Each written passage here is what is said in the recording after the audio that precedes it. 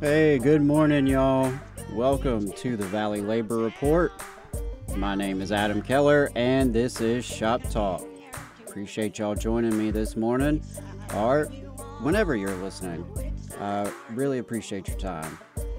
Excited about today's episode. I apologize. It's a little bit later than normal. We try to stick to the 9:30 time slot, but I worked an 18-hour shift yesterday and overslept this morning, so it is what it is. Today is April 20th, and we're broadcasting live from Spice Radio Studio in the heart of the Tennessee Valley here in Huntsville, Alabama. This is Shop Talk, which is our Thursday episode focused on labor education, history, and training. Every episode is live streamed on YouTube and Facebook and is released on your favorite podcasting platform in the coming days. Today on the show, it's a history episode with an examination of American involvement in the Spanish Civil War. This is a favorite topic of mine, so I wanted to bust this out. We've done some training last week on Shop Talk, so I wanted to switch gears back to history. And this is one of my favorite subjects in history. Just a reminder that the Valley Labor Report is a working class media collective dedicated to lifting up labor struggles throughout Alabama and across the South. We bring you Alabama's only union talk radio show every Saturday morning, with the first half from 9:30 to 11 a.m. live on FM radio through WVNN here in the Huntsville listening area. The entire program is online via Facebook, YouTube, and podcast, and portions of the program are replayed on WZZA in the Shoals and WHIV out of New Orleans. We encourage you to check out our website, tvlr.fm, which we are currently expanding to feature published articles, including news and commentary relevant to working people.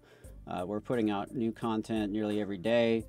You can sign up for our newsletter. Just give us your email, and you can choose if you want a daily newsletter or a weekly newsletter, so you can stay tuned to all the new content. And while you're on the website, go over to tvlr.fm/store.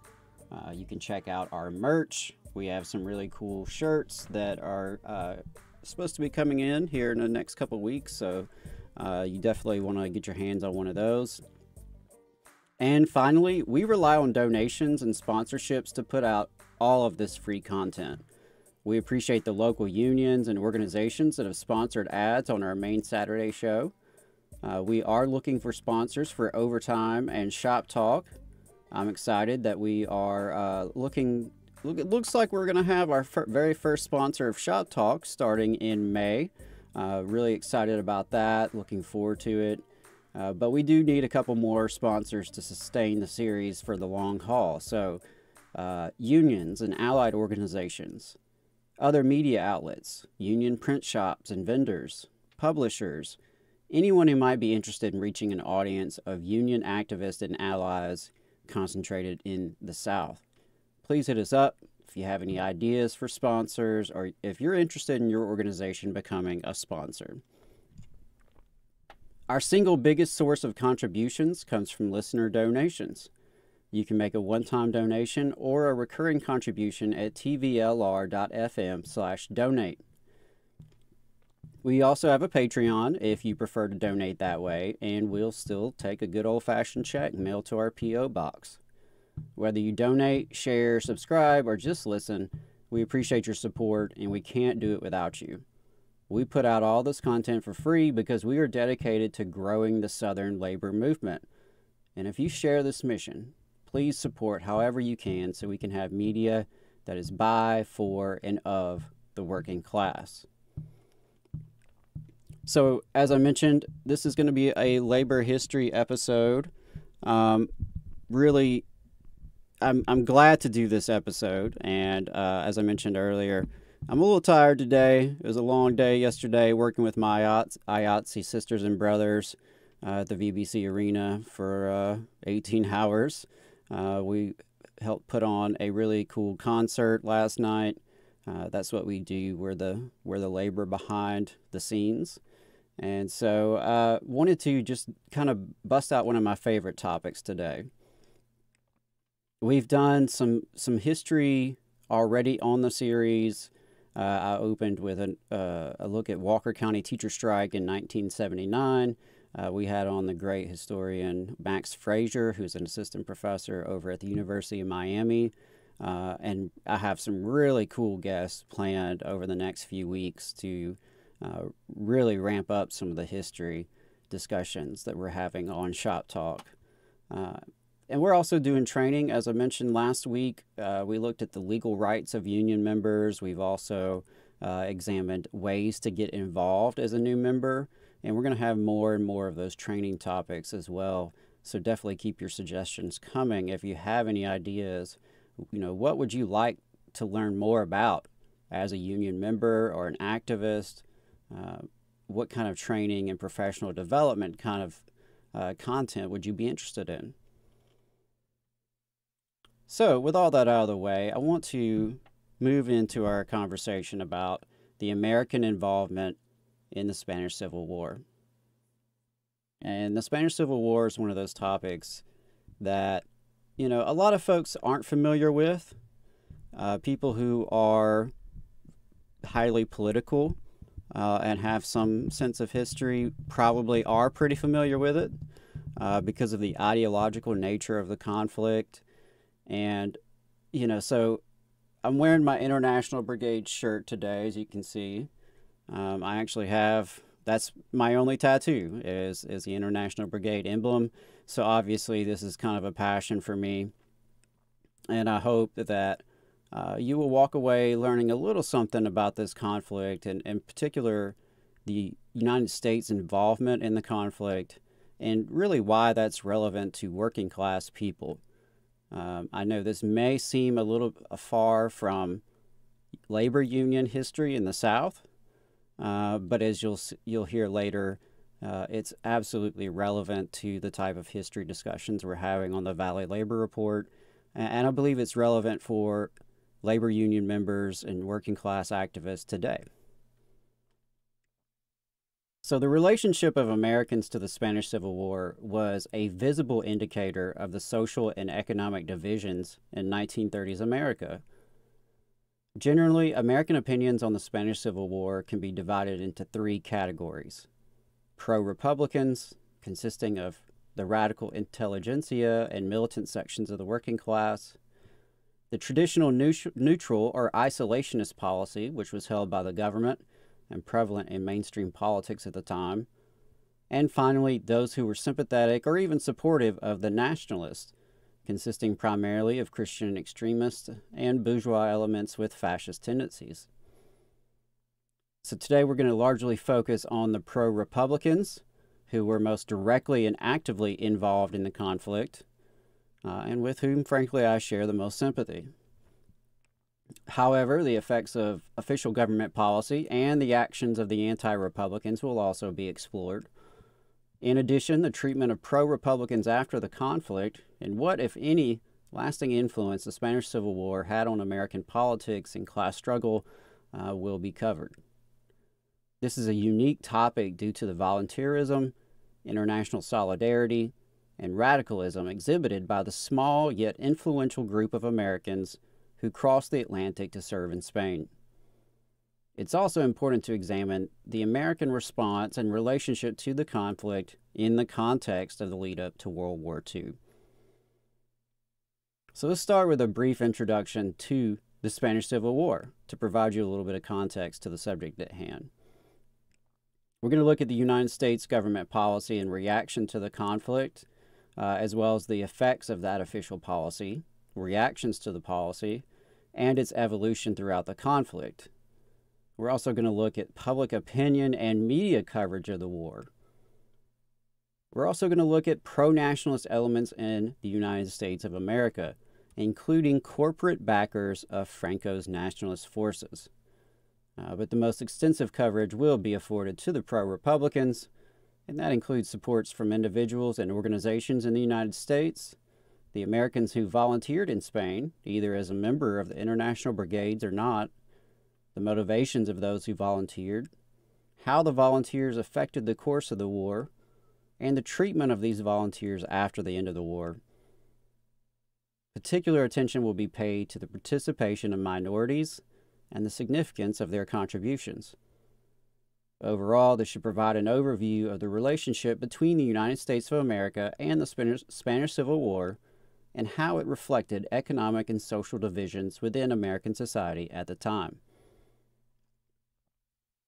Now, the Spanish Civil War continues to be a divisive subject to this day. Though given little, if any, coverage in history textbooks and classrooms in America, it has been written on extensively by all types of journalists, intellectuals, historians, and others from its very start. Part of the historical appeal is no doubt the many innovations from both military and media standpoints. Additionally, the conflict is significant in the context of the build-up to World War II and its broad geopolitical influence, far exceeding the relative influence of Spain. The complexity of the war's participants, the internationalization of the conflict, and the revolutionary aspects make it particularly unique. In the 1930s, Spain was really struggling to come out of the 19th century. Meanwhile, it was dealing with 20th century ideological conflict. The Second Spanish Republic was declared in 1931 and formally ended the long-running monarchy. The new liberal government was immediately faced with daunting challenges. According to Helen Graham, they saw themselves as the heirs of the 1789 revolution in France and sought to open Spain up to Europe, implementing economic and cultural modernization on the French model in 4 crucial respects: reform of land ownership, education, state-church relations, and the army. The secular government removed the traditional privileges of the Catholic Church and embraced a campaign of secularization. The government's anti-church policies produced a firestorm of controversy. Anti-Catholic sentiments were strong among sections of the population who resented the church's traditional role of upholding the monarchy and the landowning elite. The church responded to what it felt were attacks, with Pope Pius XI stating the laws constitute a new and graver offense not only to religion and the church, but also to those declared principles of civil liberty on which the new Spanish regime declares it bases itself. The new reforms sought by the liberal government angered the traditional elites of the country, along with the conservative elements of the religious. Traditional pro-church, pro-military, and pro-monarchy elements dominated the right wing, though growing fascist movements such as the Phalange began growing in influence. Keep in mind, in the 1920s, I believe it was 1922, when Mussolini took power in Italy, so he had been in power along with his fascist party for several years at this point. And of course, Adolf Hitler and the Nazis took over Germany in 1933, right? So we have a context of growing fascism throughout Europe. Meanwhile, the new political scene of the Republic had diverse and even radical elements. Social Democrats and moderate socialists were heavily represented, with various communist and anarchist organizations exerting influence as well. In addition to religious and class conflict, regional separatism and nationalism added to the clash. And we continue to see separatism as a major issue in Spain even now. Rising tensions, including strikes, assassinations, and political violence, were prevalent from the onset of the Republic. The breaking point was the election of 1936. At that point, the Popular Front, a popular tactic of the left at this time, was an electoral coalition of various left and center-left parties. The National Front competed against the Popular Front. The National Front attempted to represent the old elite as well as newer fascist elements, all trying to roll back reforms of the Republican government and its left-wing radicalism, real or perceived. With a victory by the Popular Front, Army generals attempted to overthrow the newly elected government. The plotting generals hoped for a quick coup d'etat, but the Republican government held on to most of the country, particularly by arming the population. A newly armed population meant that anarchist militias seized power in different parts of the country, especially in Catalonia. Now, the diverse grouping of liberals, socialists, communists, both independent and Comintern aligned, anarchists, and separatists had a right-wing rebellion to fight. The conflict was chaotic and bloody from start to finish. Even in Republican zones, the government's reach was often lost.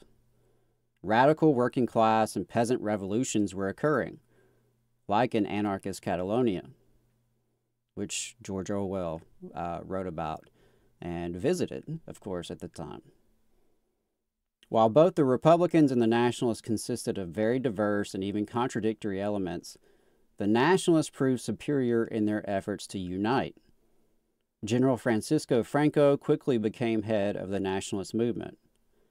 Meanwhile, Republican forces often lacked coordination and were subject to infighting. The Communist Party of Spain, the PCE, backed by Stalin's Comintern, attempted to solidify control of the Republican movement. As a result, the PCE targeted anarchists and the POUM, who were anti-Stalinist communists affiliated with Trotsky. The Republican infighting reached a new height during the Barcelona May Days, when the PCE engaged in open battle with anarchists and the POUM. International support for the two loosely defined sides in the Civil War became a pivotal issue. The Republican government was assisted by the Soviet Union and Mexico, while the Nationalists were aided by Germany, Italy, and Portugal. The Republic also had the help of the International Brigades, which was created by the Comintern in order to recruit foreign volunteers to fight for the Spanish Republic. Despite desperate appeals, the Spanish government was unable to win over the West. The Western democracies were reluctant to risk provoking an expanded war. In addition, the thought of aiding radical revolutionaries was no doubt troublesome among the halls of power. According to Graham, the British had been suspicious of the Republic's reforming nature since its creation in 1931. After all, the memory of 1917 and the wave of revolution that emanated from Russia was still fresh. Britain continued a policy of appeasement and did not want to provoke the rising fascist powers. France, surrounded by Italy and Germany, could not risk upsetting the British. While the West was committed to quote-unquote non-intervention and refusing to sell arms, the fascist powers did not hesitate to aid the nationalist forces. While Portugal, Germany, and Italy had all ostensibly agreed to the non-intervention pact, it was merely an empty gesture that they hoped would appease the West. The Soviet Union was still attempting to align with Western democracies, particularly France, to bolster their security against the fascist threat. However, the Soviets would argue that blatant violation of non-intervention by the fascist powers essentially forced Stalin's hand. As David T. Cattell writes, he kept within the provision of international law which allowed for the supplying of arms to the legitimate government in a civil war, though in doing so he violated the non-intervention pact. With allies in Portugal, Italy, and Germany, Franco had the benefit of superior military aid, as well as the assistance of Italian and German air forces, along with tens of thousands of troops. Indeed, these three nations had more reason and capacity to intervene than the Soviet Union. In the grand strategy of Italy and Germany for the conquest of Europe, Spain played an important role as a training ground, as a base, and as a pincer against France. Again, that's from Cattell. The significant advantage in foreign aid, along with Republican infighting, helped secure a victory for the nationalist forces. The brutal Civil War produced an estimated 500,000 deaths, massive displacement of the population, and atrocities committed. by both sides, though in particular on the nationalist side, who was intent on eliminating political enemies. Nationalist victory led to the establishment of General Franco's dictatorship, which persecuted pro-Republicans throughout its decades-long rule. Now, what about the U.S.? What role did the United States play here, now that we've talked a little bit about what the Spanish Civil War was? When the war erupted in 1936, President Franklin Roosevelt championed neutrality and asked for a, quote, moral embargo. The Neutrality Act of 1937 made the embargo legal, applying official neutrality to civil wars. The law also prohibited travel to war zones, clearly intended to put a stop to Americans traveling to Spain. The United States government took similar actions previously when Italy invaded Ethiopia, and there were some African Americans considering volunteering in the conflict. According to Robin D.G. Kelly, potential volunteers were warned that they would be in violation of a federal statute of 1818 governing the enlistment of U.S. citizens in a foreign army. Isolationism and non-intervention were dominant in mainstream American politics during the 1930s. Congress passed a series of neutrality acts during the years preceding World War II. It's particularly noteworthy that in the official policy of neutrality, both sides were considered equal, regardless if they were the aggressor or the victim. There were different views within the government, however. Roosevelt himself exhibited this with his quarantine speech given in 1937. This speech is significant because it recognized the military aggression of the fascist powers, and that this expansion would ultimately threaten the United States. Roosevelt declared that peace-loving nations must make a concerted effort in opposition to those violations of treaties and those ignorings of humane instincts which today are creating a state of international anarchy and instability from which there is no escape through mere isolation or neutrality. While stopping short of direct confrontation, the speech did at least acknowledge the threat. However, this acknowledgement did little to affect the government's policy, and the embargo continued for the duration of the conflict. As noted earlier, supplying arms to a legitimate government during a civil war was completely legal under international law. It was the campaign of appeasement, non-intervention, and in America, isolationism, that in effect put aggressor and victim on equal terms. It had the practical effect of preventing Western aid to the legitimate Republican government, while the fascist governments actively aided and participated in the right-wing rebellion. The United States ambassador to Spain at the time, Claude G. Bowers, was very clear on this position. Quote, "The non-intervention committee was a shameless sham, cynically dishonest in that Germany and Italy were constantly sending soldiers, planes, tanks, artillery, and ammunition into Spain without an interference or real protest from the signatures of the pact." Opinion was bitterly divided amongst politicians and the public on the issue. Many pro-Republicans felt, and anti-fascists felt, that the neutrality of the United States and the West served the interests of the nationalists and their foreign backers, not the cause of peace. When it became clear that the American government intended to pass the embargo, The Nation declared in its editorial at the time that the United States would in effect be taking sides in the Spanish conflict and taking the side of the Spanish militarists, Hitler and Mussolini, against the government chosen by the Spanish people. While the right saw the Soviet Union behind the Republic, it's likely that they were in fact partially responsible for the Republican reliance on Soviet aid. As Anthony Beaver notes, appeasement and the Western boycott of the Republic greatly strengthened the power of the Comintern, which was able to present itself as the only effective force to combat fascism. Western governments were apprehensive of the radicalism in Spain. After all, revolution was taking place in various parts of the country. Churches being burned, factories being seized, and land being redistributed must have been frightening for those demanding the status quo. However, the policy of appeasement made it clear that only the radicals and the Soviet Union were willing to stand up for the Republicans, perhaps making their fears self-fulfilling. Debate continues to this day over what actions the United States and the other Western democracies could have or should have taken in Spain. According to Ambassador Bowers, the president had said we had made a mistake, and one must wonder if things could have been different. American public opinion was divided over the conflict. The international involvement in the war served to increase media coverage and public concern, as did the ideological nature of the war. On one side, it was seen as a battle between traditional Christian culture and atheistic radicals and Bolsheviks. On the other side, the war was seen as a fight between democracy and fascism. Meanwhile, public officials clung to official neutrality.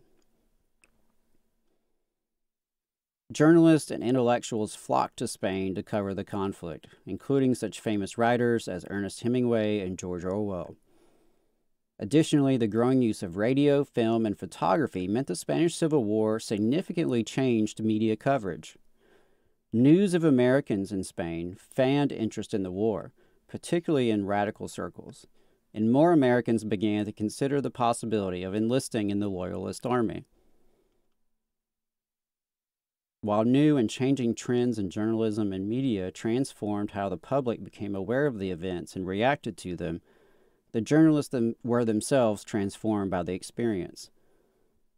Paul Preston notes that there is a link between many of the writers and journalists who came to Spain and the thousands of men and women from all around the world who flocked to join the international brigades. To be sure, not every reporter who went to Spain was a radical Republican sympathizer, or even particularly political. However, as a result of what they saw, even some of those who arrived without commitment came to embrace the cause of the beleaguered republic. As stated previously, attitudes towards the Spanish Civil War would be tied largely to economic and social divisions. According to F.J. Taylor, Gallup reports revealed that 76% of Americans held favorable opinions of the Loyalists. Religion was an important factor in which side received someone's sympathies. The Catholic Church leadership in America was very pro-nationalist and opposed any aid to the Republic. Polling conducted by the American Institute of Public Opinion revealed that 4 out of 10 Catholics sympathized with Franco and the Nationalists. While the number is certainly higher than average, it's noteworthy that despite the pro-nationalist views of church leadership and hierarchy, less than half of Catholics agreed. Certainly, factors such as union membership, immigration background, and class interest were influential within the opinions of the American Catholic population. The Catholic leadership was not the only faction in the United States that was sympathetic to the Nationalists. Certain capitalist elements refused to trade with the Republican government, while others actively aided the Nationalist side. With oil, vehicles, and other products not classified as military products under the Neutrality Act, certain corporations took advantage of the situation. One example is the Texas Oil Company, now known as Texaco, which did business with the Spanish Nationalists. The Texas Oil Company delivered nearly 2 million tons of oil on long-term credit and without guarantees between 1936 and 1939.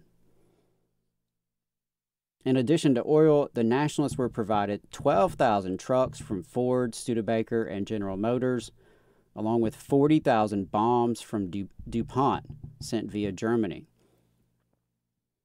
In 1945, the Undersecretary at the Spanish Foreign Ministry, José María de Zúñiga, admitted that without American petroleum and American trucks and American credit, we could have never won the Civil War. In addition to actual material aid from these corporate interests, the Nationalists received further help from the policy of neutrality of the American government and its practical impact. Further, some leading figures of America First isolationism, such as Charles Lindbergh and Henry Ford, were notorious for their pro-fascist views and contact with the fascist governments. Despite the official neutrality of the government and the presence of pro-nationalist factions, American involvement in the Spanish Civil War is probably best known for the aid and volunteerism of ordinary citizens on behalf of the Spanish Republic. Both men and women from a variety of ethnicities and beliefs worked to prevent the spread of fascism. Some traveled all the way to Spain, some never returned. Whether they signed up for the Abraham Lincoln Brigades or were back home fundraising, pro-Republican Americans showed an especially strong sense of internationalism and solidarity. Activists and volunteers connected to the Republican movement had diverse motivations and ideologies. There's been some effort, especially by the right, to portray those who were involved as Stalinists taking orders straight from the Comintern. While there is no dispute that Stalin, the Soviet Union, and Comintern-aligned parties and organizations were heavily involved and active, the activists themselves cannot be pigeonholed. As Rosenstone noted, it is necessary to bury some of the shibboleths of Cold War years and to remember that dissidence in the United States occurs in response to perceptions of reality on this side of the Atlantic, and not because of the wishes of men in the Soviet Union. Just like the Spanish Republicans themselves, Americans who opposed the spread of fascism were not homogeneous. Typically, they hailed from militant sections of the working class or the radical intelligentsia. Most had some experience in the political left and in working class organizations and unions, whether it was the Communist Party, CPUSA, that was aligned with Moscow, or the traditionally anarchist union, the Industrial Workers of the World, IWW. This period saw the height of influence by the CPUSA in American politics, as well as the widespread support of the Popular Front tactic. Indeed, the men who went to Spain came out of a radical subculture that emerged in the era of the Depression and the New Deal, which was an era of massive labor organizing.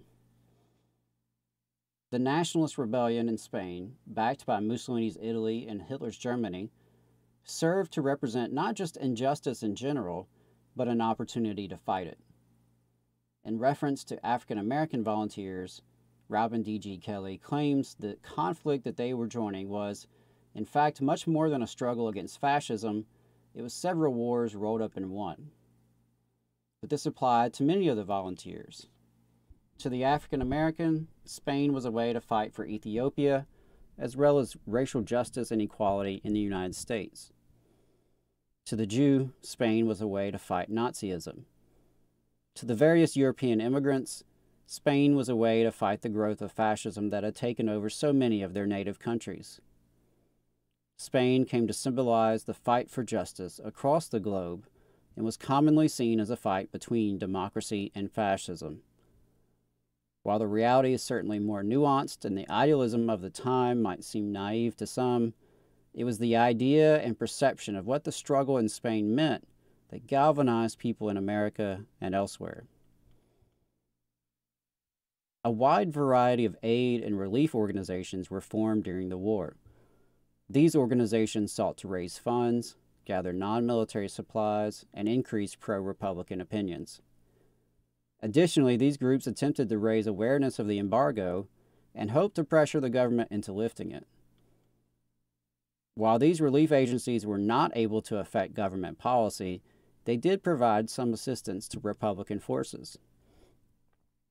The three most active and important such organizations were the North American Committee to Aid Spanish Democracy, the Spanish Societies to Aid Spain, and the Medical Bureau.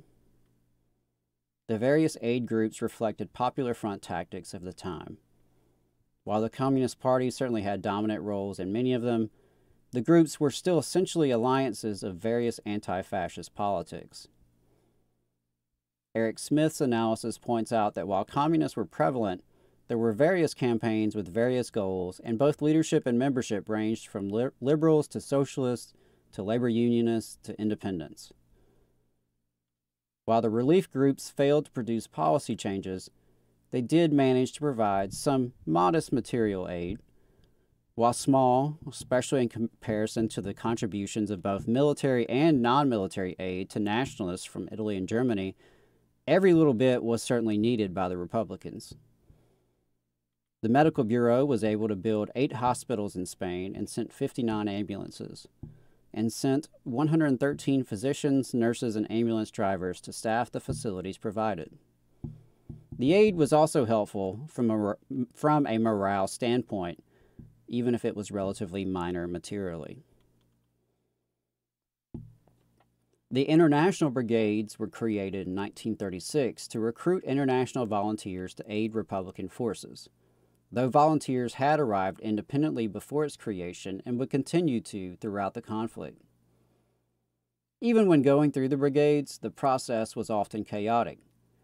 Travel to Spain was banned by many countries and carried with it the threat of jail time.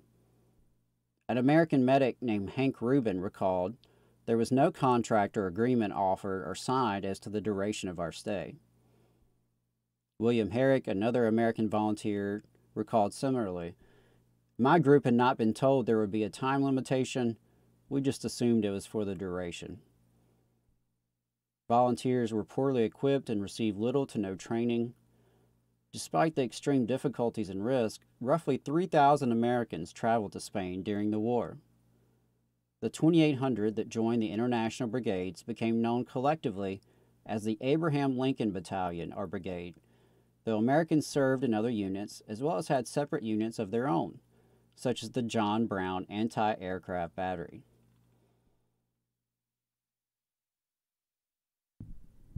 The International Brigades saw action early in the war, arriving in Madrid to help resist the siege.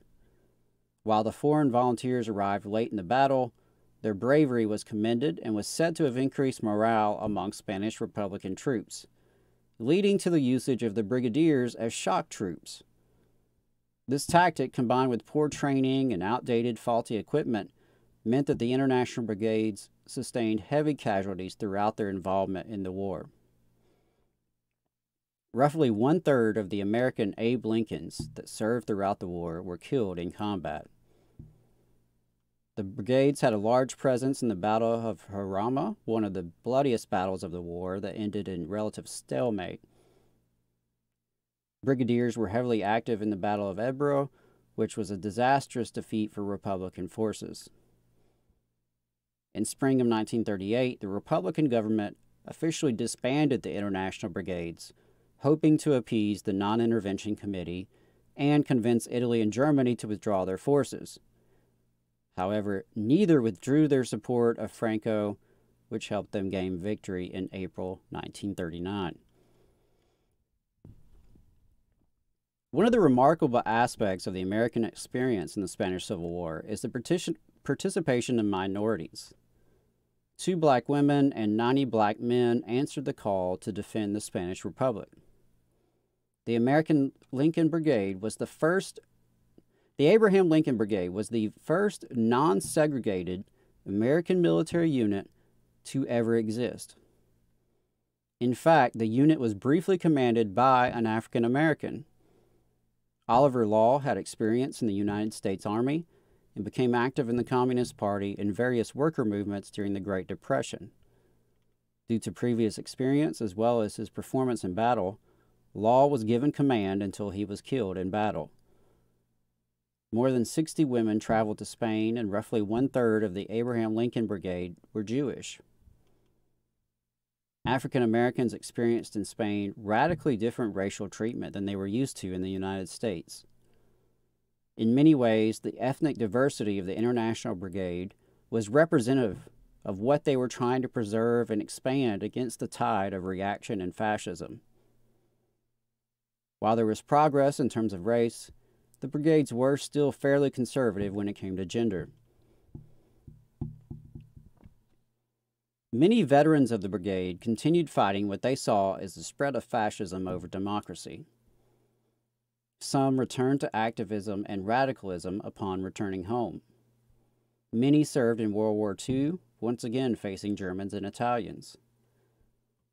However, veterans of the Spanish Civil War faced discrimination in the American Armed Forces, often denied promotion or assigned to unimportant, non-combat jobs.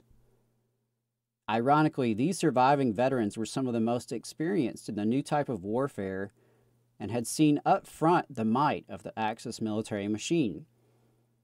American participants in this conflict, however, were considered quote-unquote premature anti-fascist, something that perplexed veteran Bernard Knox.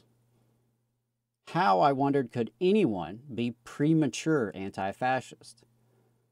Could there be anything such as a premature antidote to a poison, a premature septic, a premature antitoxin, a premature anti-racist?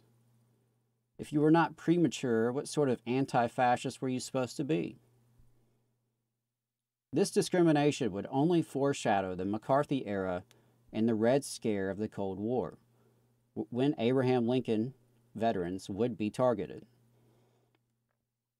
Despite being heavily targeted, they attempted to keep the memory alive via the Veterans of the Abraham Lincoln Brigade, which is still active today and runs the official archives of the brigade. There were splits among the Lincolns shortly after returning home from Spain. In 1939, the Non-Aggression Pact between the Soviet Union and Nazi Germany was signed. Many of the veterans supported the Communist Party's line on the agreement and sought to keep the United States out of the new war in Europe. Some noted that Stalin and the Soviets sought alliance with the Western democracies for years against the fascist powers, only to be abandoned time after time, as happened with France. However, the pact was unpopular among many leftists and alienated some of the Lincolns. Memories of the Moscow trials, the purges, and the repression and violence against anarchists, socialists, and other communists in Spain no doubt lowered the credibility of Stalinist groups. However, as noted above, the veterans were supportive of the war effort once World War II expanded, with the United States and Soviet Union coming together as allies.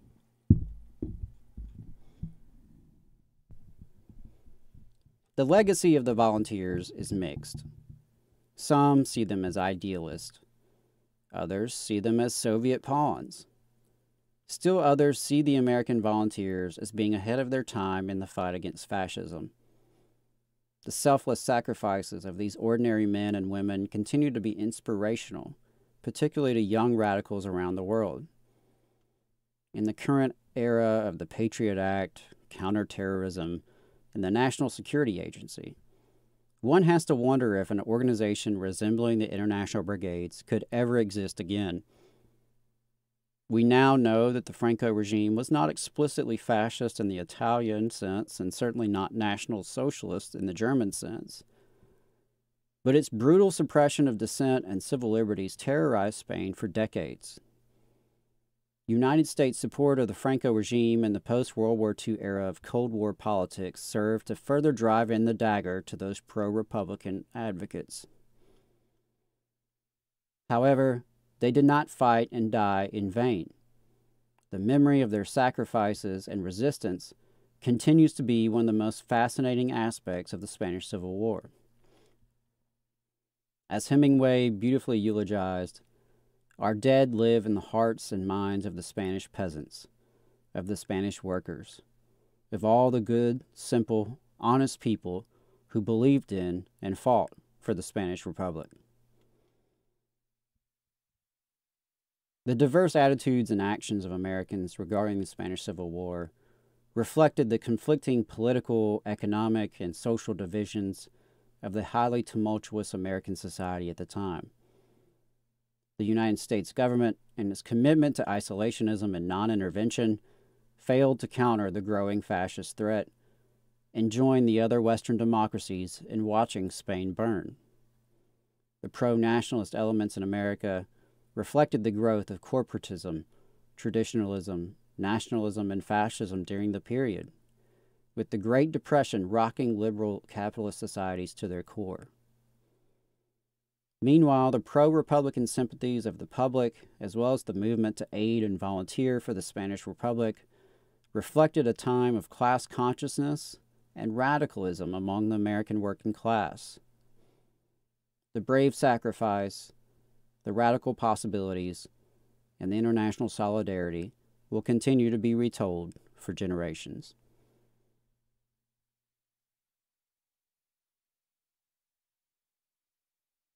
So as we wrap things up this morning, I did want to point out that there are veterans of the Abraham Lincoln Brigade from Alabama. In fact, if you go to the official archives, the American Lincoln Brigade archives, which is still run by the Veterans Organization. Unfortunately, there are no longer any living veterans of the Abraham Lincoln Brigade. I believe the last one passed away in 2016. But you can still see the legacy of their work, and I encourage you to check out the website, alba-valb.org. That's the official archives. And you can actually search up records and find folks from your home state. For example, type in Alabama, and you will find some very interesting characters who volunteered for the brigades. For example, John Porter Hunter. He was from Bessemer, Alabama. He was a steel worker. He was not necessarily affiliated with any kind of party, any political movement. And he arrived in Spain in May of 1937. Unfortunately, he is believed to have been killed in battle.